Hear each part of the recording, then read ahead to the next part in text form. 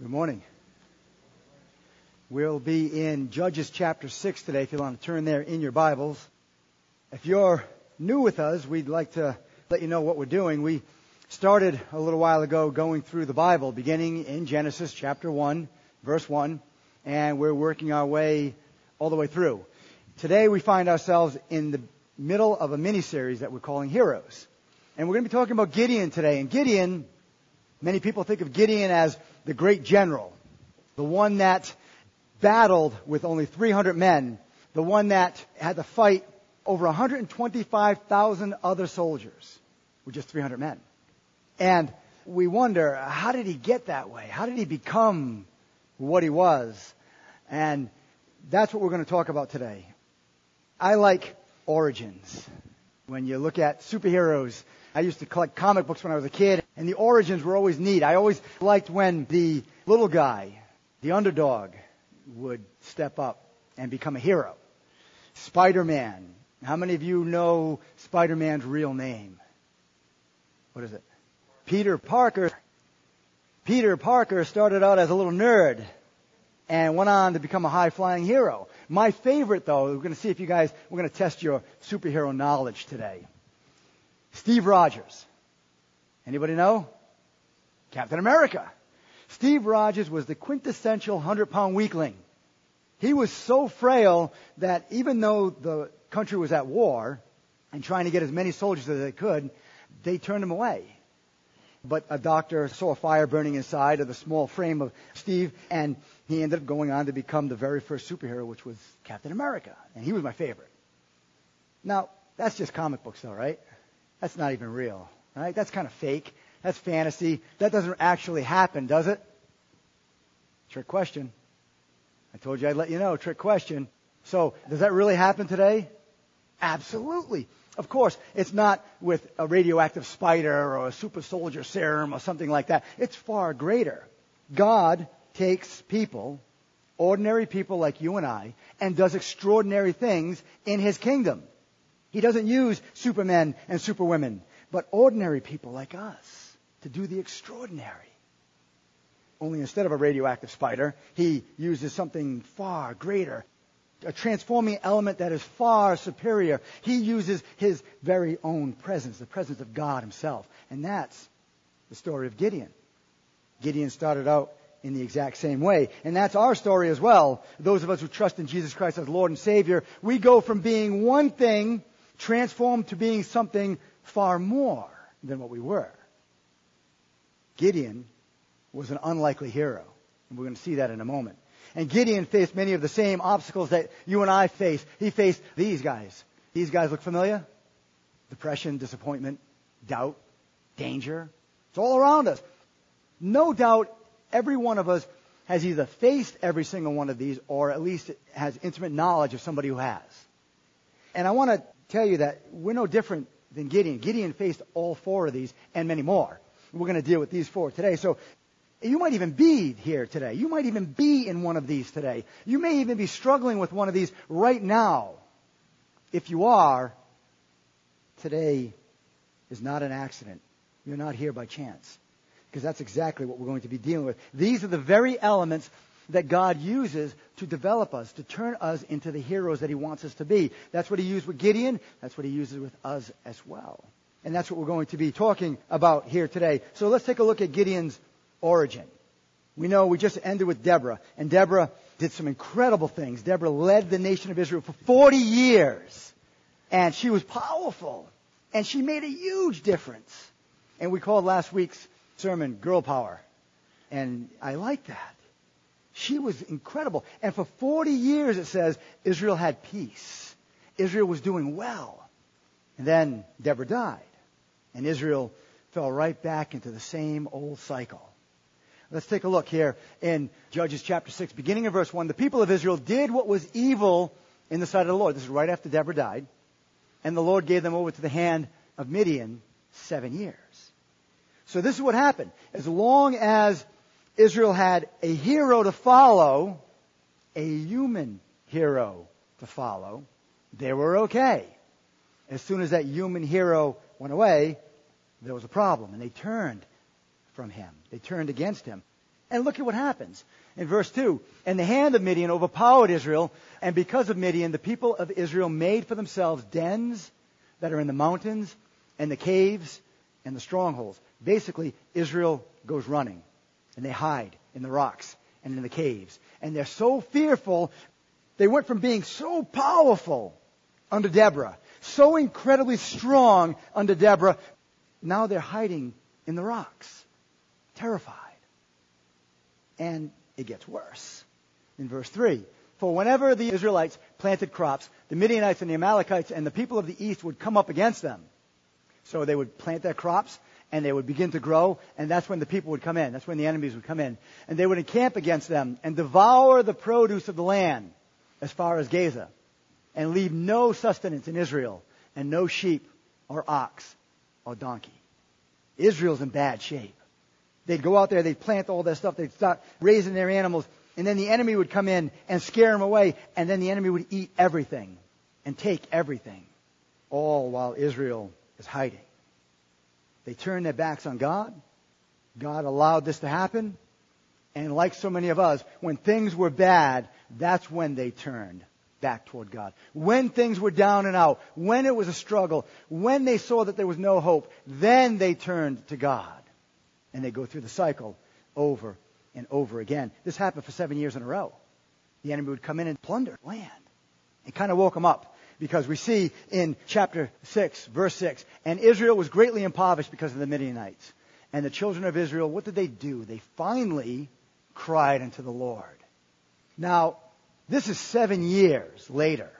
7 years of going through the same thing. 7 years of having their backs turned to God and seeing the result of that.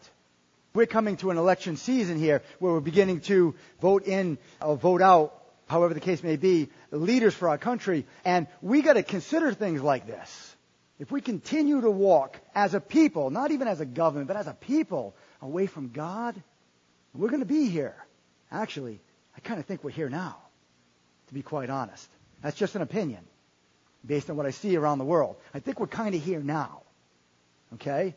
And it's time to cry unto the Lord. And here's the problem with this. We wait until the last minute, the last resort. It's like, okay, we tried everything else out, let's give God a shot. That's the cycle that we see going on in Israel. That's the cycle that we see in the mirror many times. I tried everything else. Okay, well, there's always God. Let's give him a shot. Let's see what he can do. It's not supposed to be like that, but that's what happens here. And this actually sets the stage for a hero to step up, because God, as always, answers the cry, answers the call, hears the voice of his people, and raises up a hero, Gideon. And Gideon faced the 4 obstacles that we put up there. The same obstacles that you and I face. Depression, disappointment, doubt, and danger. We face that, and that's what he faced. And here's the thing that you got to understand.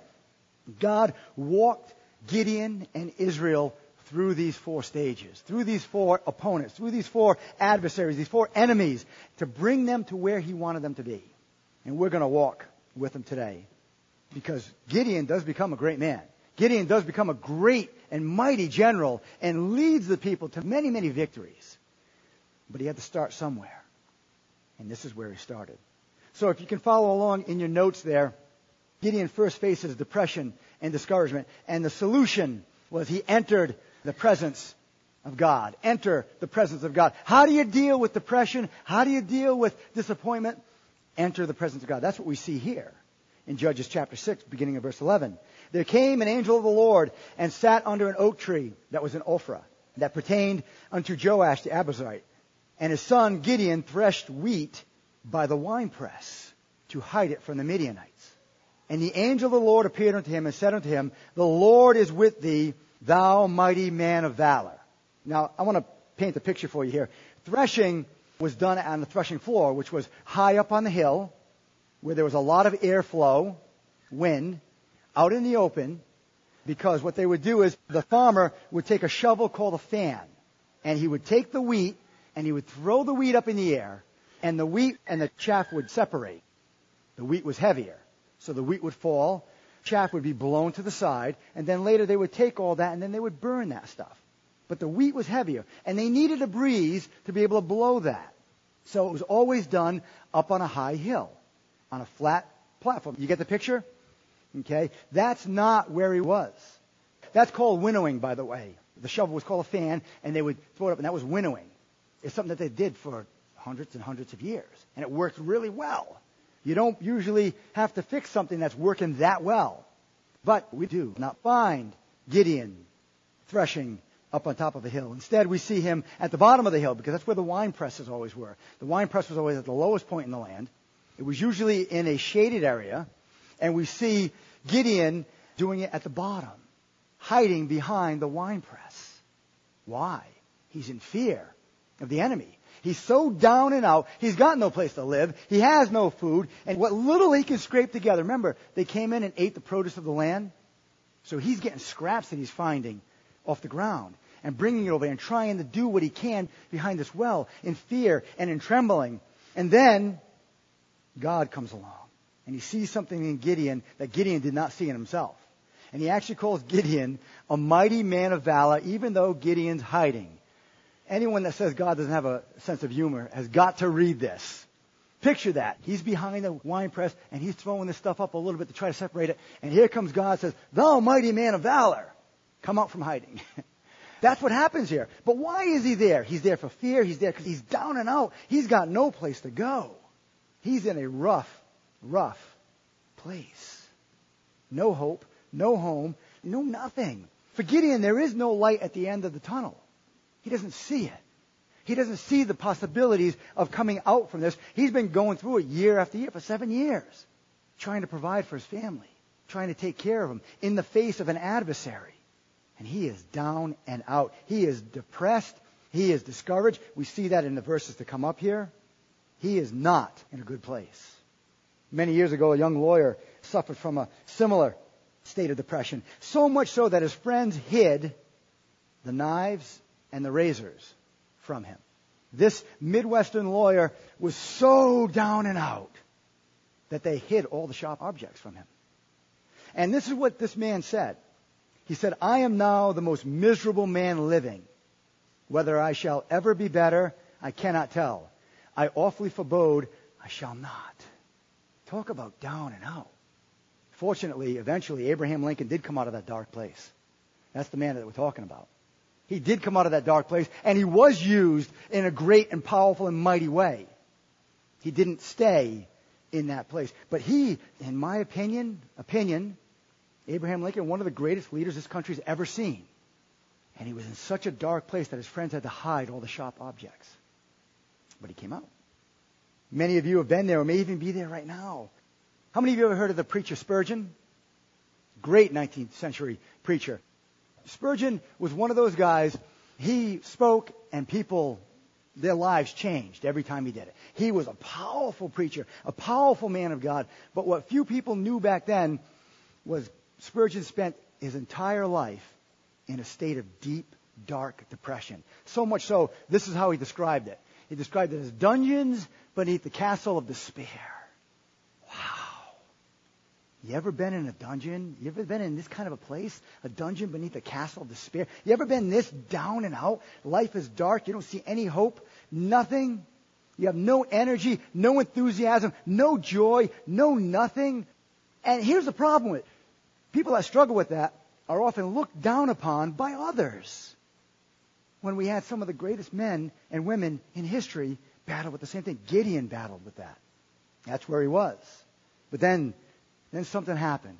Then something so exciting, so life-changing happened that Gideon came out of his darkness and became a great man. We see the presence of God piercing the darkness. Piercing Gideon's darkness. He was so down and out. He was so miserable. I mean, think about it. Men, think about it. Your job's taken away, all the money's gone, all the food's gone, and you're scrapping up on the ground to try to feed your family. And there's no hope in sight. How down are we going to be about that? That's a tough place to be. If you've ever lost your job, or if you've ever been without work, you know what that's like. It's a hard place. Moms, think about your children not having food or a place to even sleep at night, and you're in rocks and caves. It's a dark place. but the presence of God pierced the darkness. The angel of the Lord appeared. This is the same angel of the Lord that appeared to Hagar in the wilderness when she ran from Sarah. Okay, this is the same angel of the Lord that appeared to Moses in the burning bush when Moses was hiding in the backside of the desert and needed something to liven him up, needed something to push him. This is the same angel of the Lord that appeared unto Balaam on the road to disobedience when Balaam was walking away from God and God said, no, you will not do this. This is the same angel of the Lord that appeared unto Samson's parents when they could not have a child and they cried out to God. The angel of the Lord is none other than an Old Testament appearance of Jesus Christ himself. By the way, when Jesus shows up, when God shows up in physical form, it's in the form of Jesus Christ. When he shows up before that night in Bethlehem, we call it a theophany or a Christophany. Okay, it's just a physical appearance before that night in Bethlehem. A theophany, theo is God, phony is appearance of. Okay, a theophany or a Christophany. So whenever you see, and it's not every case when it says angel of the Lord. Sometimes they use a different word for Lord. Sometimes they use a different word for angel. But in many cases in the Old Testament, you see the angel of the Lord. You see people dropping down and paying homage and worshiping. No angel would ever accept that, except for God himself. So here's a situation where God himself shows up in front of Gideon. And he pierces the darkness. Every case, by the way, that the angel of the Lord appeared and presented himself to somebody's life, whether it was Hagar, whether it was Samson's parents, whether it was Moses, any time he shows up, there was a massive and incredible life change. Read your Old Testament. Check it out. Whenever he shows up and intervenes in someone's life, a complete and total life change takes place. And that's what happens here. Now, I've talked with people who fight and battle with depression and disappointment. And they'll say, yeah, you know what, if God just showed up and showed himself to me, I'd feel that way too. I'd come out of it too. We got it better. My friends, we got it so much better. 1 Corinthians chapter 6, verse 19 says this, what, know ye not that your body is the temple of the Holy Ghost, which is in you, which you have of God, and you are not your own? We have it so much better today. Back then, they had to wait for the presence of God. Today, we dwell within the presence of God, and we have an opportunity to go to him moment by moment, day by day, and have that darkness dissipate, and have that darkness go away. David had a taste of it. Check out what happens here. David in 1 Samuel 16:13.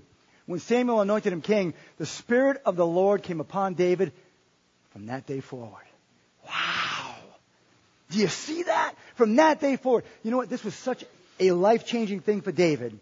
It was such a coveted thing for David, such a hungry thing for David, that he prays for it. In Psalm 51, verses 10 through 12, David says, create in me a clean heart, O God, and renew a right spirit within me. Cast me not away from thy presence, and take not thy Holy Spirit from me. Restore unto me the joy of thy salvation, and uphold me with thy free spirit. Do you hear what's going on here? This is right after the deal with Bathsheba. And David is about as low as a man could possibly get. His child dies, his sin was revealed, and he was wrong. And look at what happens here. He doesn't pray for it all to go away. He doesn't say, hey, Lord, how about we go back in time and erase it? Or, hey, Lord, can you bring my son back to life? Or, hey, Lord, can you take the looks out of the eyes of the people that I'm leading? Take it out of their eyes. No, he says, Lord, please. Please, Lord, don't take your presence away from me.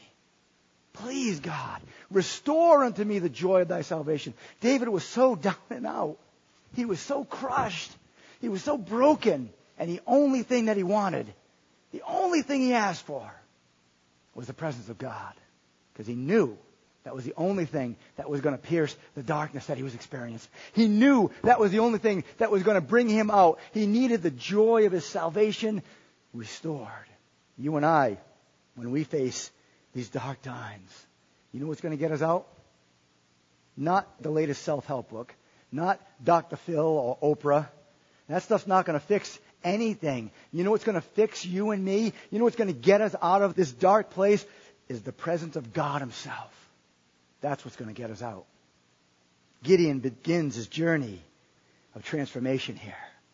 Gideon is as low as you can get, and God shows up, and all of a sudden, things change. Everything changes. How many of you remember when you were a child and you were afraid of the dark. Were any of you afraid of the dark when you were a child? Do you remember that? Now, I'm not going to ask how many of you are afraid of the dark right now, because then we go down a whole different road. Okay? But I remember being a little boy, being in the room, and watching the movie that I shouldn't have watched, Count Dracula. Yes, it's true. My parents let me watch Count Dracula. The old one. But it was scary. And I told my dad, I said, Dad, he said, no, you're not going to watch this. You're going to have nightmares. I'm like, no, Dad, I'm tough. I think I was like 5 years old. I'm tough. I could picture Johnny saying, I'm tough. I can do it. And I watched it. And the whole time I'm watching, I'm like this. And that night, I went to bed, the lights out. All of a sudden, Dracula showed up in my bedroom. He was there. He was there. And I was terrified. Terrified, shaking, and head, under the blanket. And when I poked my head out, I thought I saw his hand come up on my bed. I was like, oh no! Terrified. And I cried out, I said, Dad! And I heard him in the next room. It's okay, I'm right here. All of a sudden, there were no problems. All of a sudden, Dracula took off because my dad was the toughest thing around.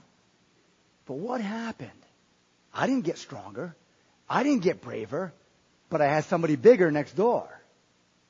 What's Gideon doing? Gideon is exposed to the presence of God who's greater than everything. My Bible says, greater is he who is in me than he who is in the world.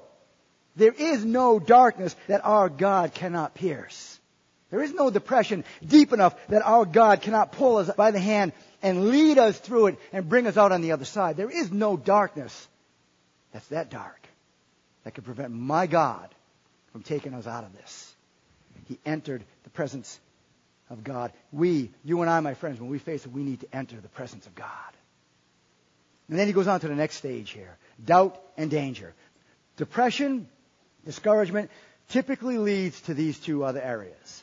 And it does with Gideon. And Gideon takes refuge in the presence of God here. After God tells Gideon he's going to deliver Israel through him. Think about this. This is the guy hiding behind the winepress. And God says, I'm going to deliver my people through you, Gideon. Gideon kind of has his doubts. A lot of doubts. As he faces the danger ahead of him. And it says here in Judges chapter 6, verse 13, you can hear the depression, you can hear the discouragement, you can hear everything here. Gideon said unto him, Oh, my Lord, if the Lord be with us, why then is all this befallen us?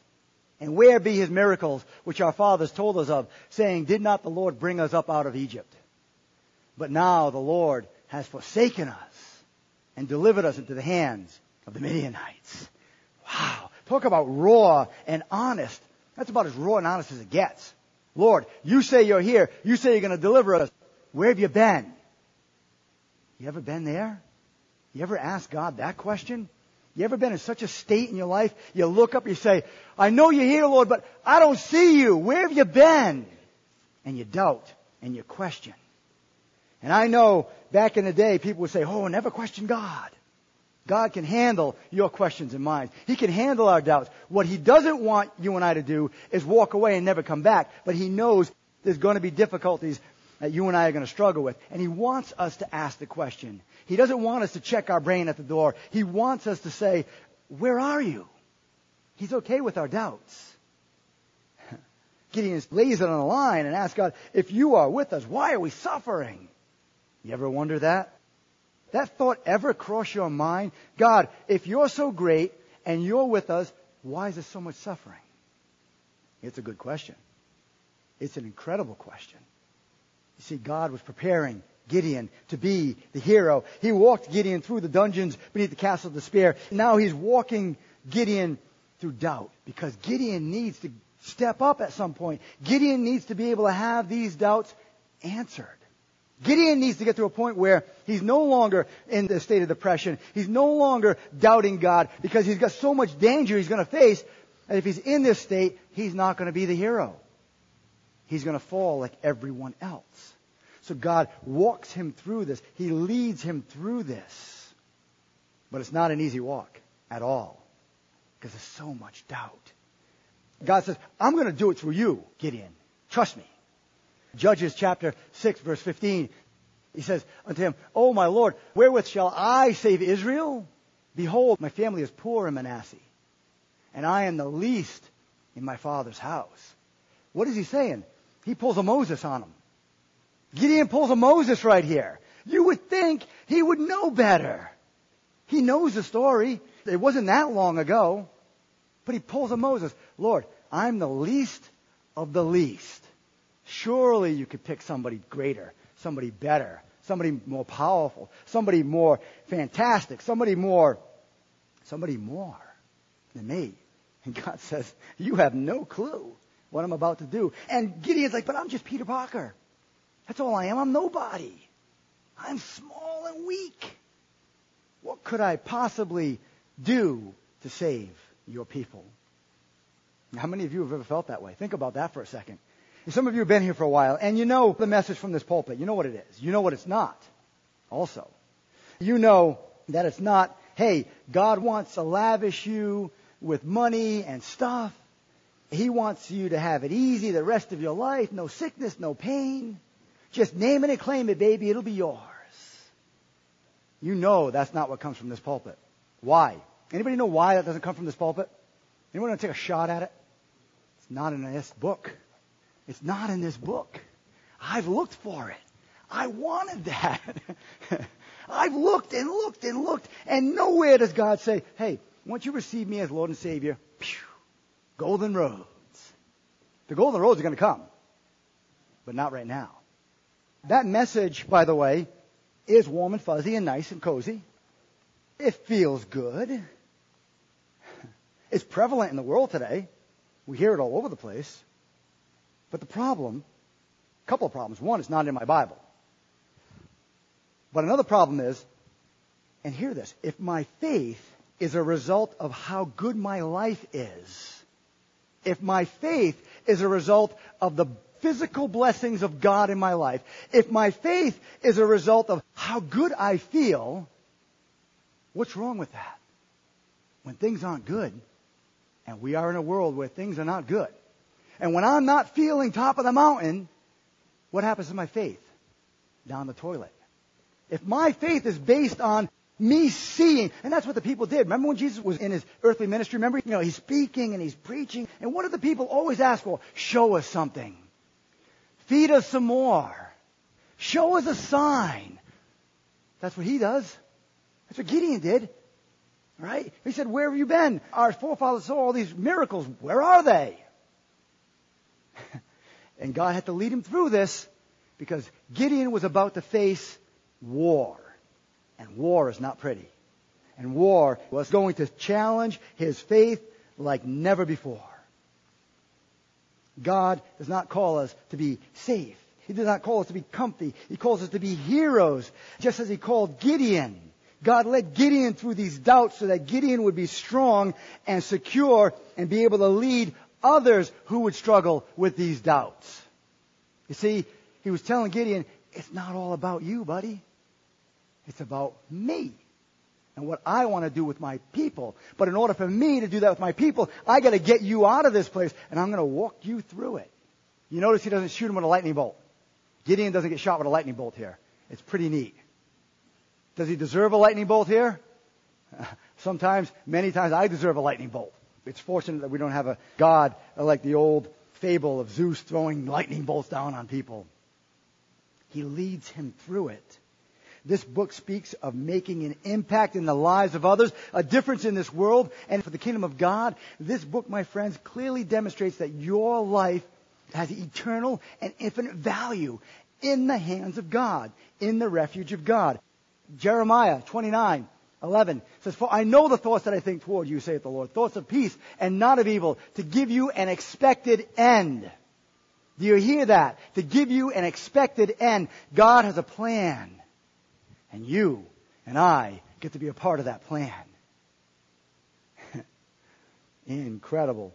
God has a bigger plan for our lives than allowing us to become, as they say, fat and happy. He wants us to be significant in his kingdom. He wants us to make a difference in the lives of others. He wants us to not be, woe is me all the time. He wants us to reach out and say, hey, let me help you, brother. Let me help you, sister. Let me do what I need to do. God, use me. You brought me through the depression. You brought me through the disappointments. You brought me through the doubts. The dangers here. Lord, use me to help others come out of this. That's what he's doing here with Gideon. That's what he wants to do with you and I. Now, you've heard me preach this before. How many of you have heard this message from this pulpit before, that God has a plan for you? Anybody remember him? I hope somebody does. Okay, a couple. Good. But have you ever thought this? Me make a difference? Have you ever thought, I'm insignificant? Have you ever thought, what could God possibly do with me? Have you ever been so broken that you realize that you got nothing to offer an almighty, all-powerful, completely holy and pure God? You ever been there? I've met you there a few times. Quite a few times. I wake up on Sunday morning and I think, okay, Lord, there is no way I have a single word that a single person in this building could possibly use. But you have them all. You ever been there? What could I possibly do? You ever thought, I'm just an ordinary person? Why would God want to do the extraordinary through me? You ever been there? Chances are you have. Samuel wondered that when a dirty little shepherd boy was brought to him to be anointed king. And God straightened him out this way. Take a look at what God says here. The Lord said unto Samuel, look not on his appearance or on the height of his stature. He was a little boy. We don't know exactly how old he was. Some people say that he was under 12 because he was still called a boy. Some people think he was a little bit older, 13, 14. In either case, he was just a little guy. He says, do not look on his appearance or on the height of his stature, because I have rejected him. For the Lord sees not as man sees. Man looks on the outward appearance, but God looks on the heart. You may look in the mirror and only see you looking back at you. But God sees a whole lot deeper. He sees your heart. He knows whether or not it belongs to him. C.S. Lewis said it best when he wrote, there are no ordinary people. You've never met a mere mortal. How many of you ever remember hearing that? Reading C.S. Lewis stuff. You want to know where he got that from? Let me show you where he got that from. But to all who did receive him, who believed on his name, he gave the right to become the children of God. You know something? I cannot help but get amped up about this. We literally become the children of the King of Kings and the Lord of Lords. Do you realize what that means? We go from being peasants that have no value, that can add nothing to the world, to children of the Most High God, who through him can change the world. Can you wrap your mind around that for a second? You can call God Father. Wow. Oh my goodness. If that doesn't fire you up, check your pulse. You might not be alive right now. Seriously. Brian, I'm a child of God. I'm going to heaven someday. What about you? What does that do to you, Brian? My goodness. I no longer have to walk around. I'm just a sinner saved by grace. That's all I am. Hey, Sean, I'm just a nobody. I am a nobody, for crying out loud. But God has infused me. God has let me be a partaker of his divine nature, and now I'm his child. I'm his son. And no, I'm not going to be proud of me, but I can be proud of Daddy. I can be proud of what he's going to do, how he's going to move in me, and how he's going to change the world. And I can give glory to him, walking around like this, down and out about who you are, down and out about, I'm just humble. Let me tell everybody just how humble I am. I'm the most humble person there is. I'm the best there is at being humble. There's a little problem there. There's a little bit of an oxymoron there. I'm supposed to let my light so shine before men that they see my good works and glorify who? My Father who's in heaven. Am I letting my light shine through by, I'm worthless? I don't have to tell anybody that for them to know that. I'm just like you. You're just like me. But we have been made partakers of the divine nature. We must, as children of the Most High God, take refuge in his presence and dwell there and live there. And not just when things get bad. We need to dwell there and live there. We need to take refuge there.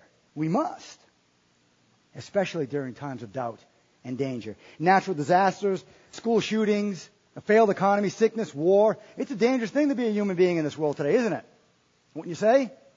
We're an endangered species, believe it or not. You say, yeah, but Pastor, 7 billion of us on the planet. That's nothing compared to how many numbers of other creatures that we share the planet with. We are an endangered species. We have an election coming up, and people are wondering what's going to happen to our country over the next 4 years. Scientists are predicting a super flu pandemic that in the near future that's going to rival the Black Death that took 25 million lives in the Middle Ages. Terrorists plot our destruction. Many foreign governments hate us. Nuclear weapons technology in the hands of our enemies. It's a dangerous world. What are we going to do? What are we going to do? Are we going to crawl up in a ball at the face of danger? If so, we better get home now because danger's all around us. Gideon went on to take 300 men with him to defeat over 125,000 soldiers. What did he do as he was walking through this? As he was walking through the depression and the disappointment, the doubt and the danger, what did he do? He practiced the presence of God. He dwelt in the presence of God. Whenever we think about courage, whenever we think about, especially this particular time, he had 300 men. We think about Leonidas, the king of Sparta. He was in 480 BC. He was about to fight the Persian army. The Persian army had an innumerable number of warriors. Innumerable. As a matter of fact, an envoy came up and said to Leonidas, he said, hey, you want to get out of the way. As the king's army comes through here, the ground was shaking. He said, you need to get out of here because this is what he said about the size of this army and the futility of Leonidas. He said, our archers are so numerous that the flight of their arrows darken the sun. You know what Leonidas said? He said, so much the better, for we shall then fight them in the shade. Guys, give me a... Come on, men. Come on, ladies. Ladies, you can do this too because, remember Deborah? Come on, ladies. Let me hear you ladies do it. Go ahead. Okay. Not ladylike, I understand. Okay. What do we do when we're facing these doubts and these dangers? Psalm 23:4. Yea, though I walk through the valley of the shadow of death, I will fear no evil. Why? For thou art with me. The presence of God can pierce the darkness. Gideon found the answer. He found the answer, and it says here in verse 16, and the Lord said unto him, surely I will be with thee. You and I face these things, these enemies. The only way to come out on top is to enter the presence of God and take refuge in His presence. Let me close with this. There was a study done in the day America told the truth. Okay, some of you have read that. Researchers Jane Patterson and Peter Kim found that 70% of Americans say they have no living heroes. 70% of Americans claim they have no living heroes. That's tragic. Because God has you for such a time as this. God wants you and I. It's of absolute necessity for us to step up in the presence of God and be the heroes that God wants us to be. Let's pray. With our heads bowed and our eyes closed, my Bible is so very clear. God wants to work a work in and through you and I to change lives, to impact lives, to make a difference in this world. We cannot do it on our own. We cannot do it by ourselves. We cannot do it in our own strength. If we try, we will fail. But if we enter the presence of God, take refuge in the presence of God, practice the presence of God, live and move and dwell in the presence of God, and let Him do what He does best. Let Him be the hero of our story. Guess what? Life changes. Destinies change. Heroes are born and leave legacies to their King for eternity to come. Maybe you stepped in here today. Maybe you do not have a relationship with Jesus Christ. Maybe you came in here today and you don't know Him as Lord and Savior. Maybe you came in here today and you don't know you have heaven. Oh, maybe you thought you did. Maybe you have the idea that, well, if I'm a good enough person, I get to go to heaven someday. You know something? That's not in my Bible. My Bible says it's not by works of righteousness, which we have done. It's by faith in Jesus Christ. It's by His grace. It's by the work done by Him on the cross and in the empty tomb. It's the fact that Jesus Christ went to the cross and paid the price for your sins and mine, and then rose again, the greatest hero of the greatest story ever told. That's how we get to heaven. Jesus Himself said, I am the way, the truth, and the life. No one comes unto the Father but by me. See, Jesus made it very, very clear. Yes, I am the hero of the story. And as you enter into my presence, into a relationship with me, I usher you in to heaven. It's not being a good person. It's not going to church. It's not doing a bunch of good things. Those things are nice and fine, but they do not get you and I to heaven. One thing gets you and I to heaven. When you and I appear before those gates, before the gates of heaven, you know what gets us in there? The presence of God in your heart and in mine. That is the only thing that gets you and I into heaven. And if you have not received Jesus Christ as Lord and Savior, what in the world does that mean? That means placing your faith, your trust, your hope in the risen Savior, Jesus Christ. If you have not done that, my friend, you are in incredible danger. You are in eternal and infinite danger right now, because there is a place called hell. There is a place called hell. And I wouldn't wish my worst enemy there, because there is no escape. That darkness lasts forever. Right now, you can call upon the name of the Lord. If you haven't done so yet, please do not take another second living outside of God's presence. Right now, I'm going to pray a prayer. Not magical. It's the intents of your heart. And you could pray it with me, but it's got to be genuine. It's got to be from you. It can't be just something that you mimic. Because, as He said to Samuel, God looks at the heart. So right now, right where you are, quiet with yourself, you could say something like this. You could say, Lord, I want you. I need you. I want a home in heaven. I know I have sinned and I am sorry. And now you can say this, Lord, I turn from that. I abandon that. And I turn to you. And as best as I know how, I place my faith, my hope, and my trust in your risen Son. Everyone's heads bowed, everyone's eyes are closed. My friend, if you pray that prayer and you meant it from the depths of who you are, my Bible says you're a new creature. My Bible says you have a home in heaven that can never be taken away. You didn't earn heaven, so you can't be good enough to keep it. It's God's presence that keeps it for you. And if you prayed that prayer with me, I so much want to pray for you right now. I'm not going to make you jump up and down or come up here in front, but I want to pray for you. I want to keep you in my prayers this week. If you just prayed that prayer with me, could you do me a huge favor? No one else is looking around, just myself. If you just prayed that prayer with me, could you lift up your hand right where you are? I want to keep you in my prayers this week. Amen. Praise God. Anyone else? You just called upon the name of the Lord. You stopped doing it in your own strength, and you cried out to the living God. Dear Heavenly Father, Lord, we love you so much. We thank you. Father, you are incredible. And even that word is way too small. You are amazing. And even that word is far too small. You are infinite and eternal, and that doesn't even begin to capture who you are. You are all-powerful, all-knowing. Still, Lord, we're scratching the surface. You are sovereign, and we don't even comprehend that. But we thank you so much for your presence here today. I thank you for those that have called upon your name. I thank you, Lord, for piercing the darkness and leading us to you. I ask that you would lay your hand of blessing upon each and every person here today. We love you, Lord. Help us to dwell in your presence. In Jesus' name we pray. Amen. God bless you. Have a wonderful day.